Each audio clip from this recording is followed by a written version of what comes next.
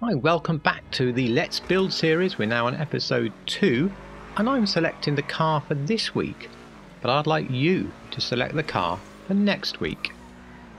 So please put in the comments either a GTA car that you'd like me to build and give me maybe an idea of the build, or just freedom to build what I want, or if there's a specific real car you'd like me to try and build, put that down, and if I can do it, I'll make the episode from it.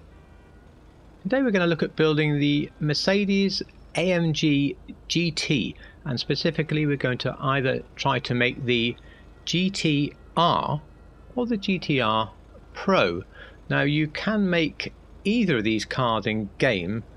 The R is more focused than the regular GT, but the Pro takes it on a level with a half cage and more aerodynamic additions, etc.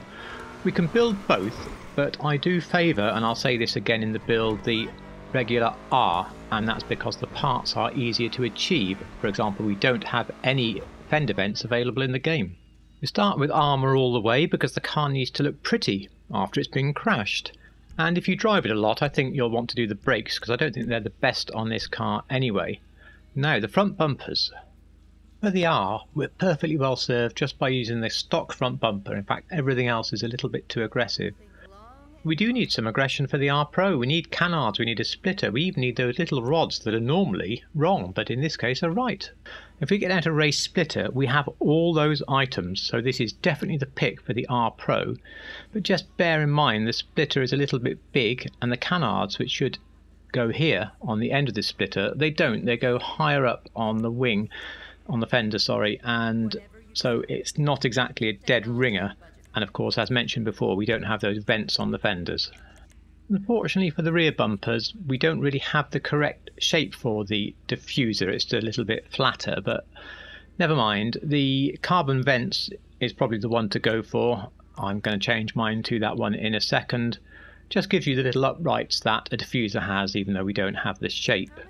You might think about adding the other diffusers, but you can see they stick out below the car. They're at the wrong angle. They're just not like the real car. So for either version of the car, I suggest you just go carbon vents, and that's great. Just note, the GTR Pro does have some very big side canards, and they, like the fender vents, are not available in the game.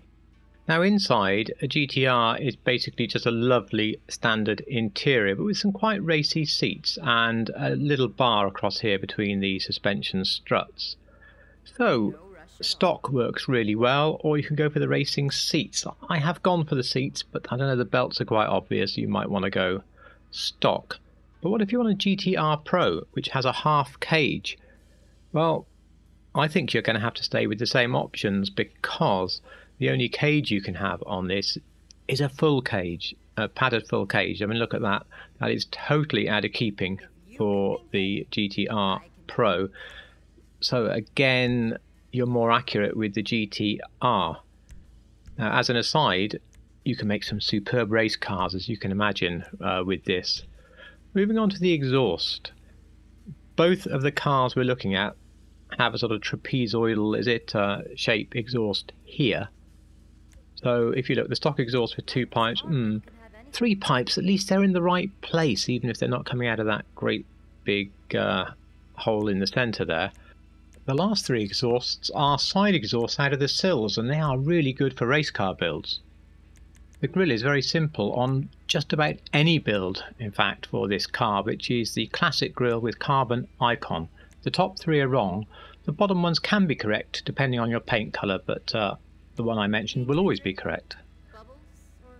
Both the cars we're talking about, the R and the R Pro, have those vents at the back of the hood / bonnet. So the sport vents is absolutely perfect, really good option. On the lights, you see I apparently have selected none. That's because I have the white lights on from the car meet, which I think look really good. Liveries is the downside on this car.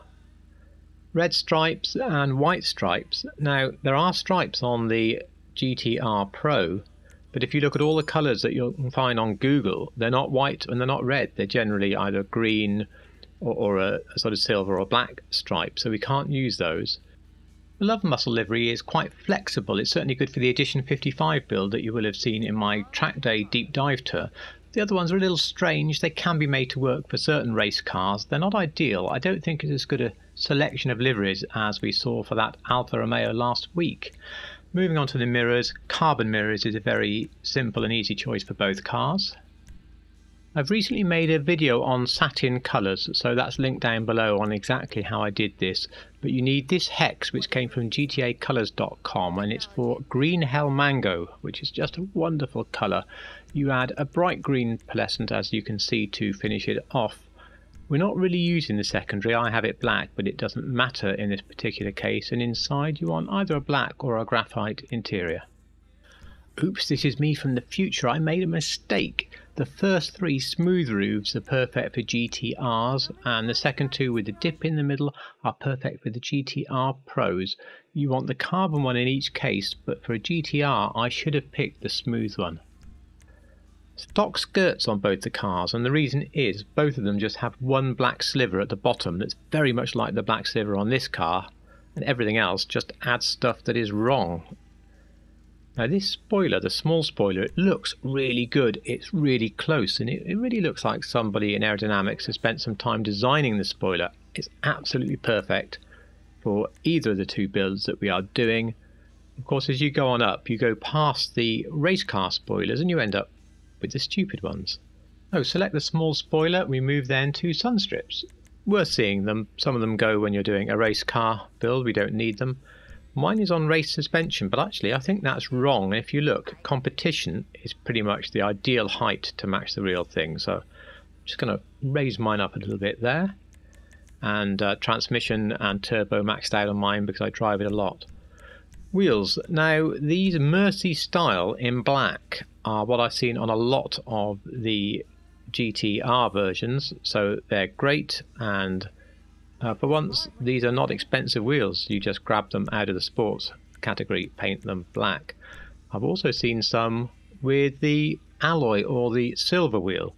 So here you can either splash out and go for a chrome Mercy, which I know some people do think is a little bit too shiny, or of course you can go back to the standard Mercy but have it in the alloy colour, which is probably closer. I do find it a little bit dull sometimes, so your choice there. If you are building the Pro version of the car, it tends to come with a sort of chrome lipped wheel with black spokes, and so in the high end the Mercy chrome lip would work for you there. A light tint on the windows for either of them, and that completes the build on your GTR or your GTR Pro. I've mentioned you'll get a little bit closer to reality with the GTR, but if you build the Pro based on what I told you here, I think you'll still be very happy. So please do give me some ideas for next week. I'm really looking forward to doing that one, and if you enjoyed this or had even a bit of inspiration, then a thumb would be really appreciated. And if you like real cars in GTA, well, of course you'll want to subscribe. Time for you to get building and customizing now, and thank you so much for watching.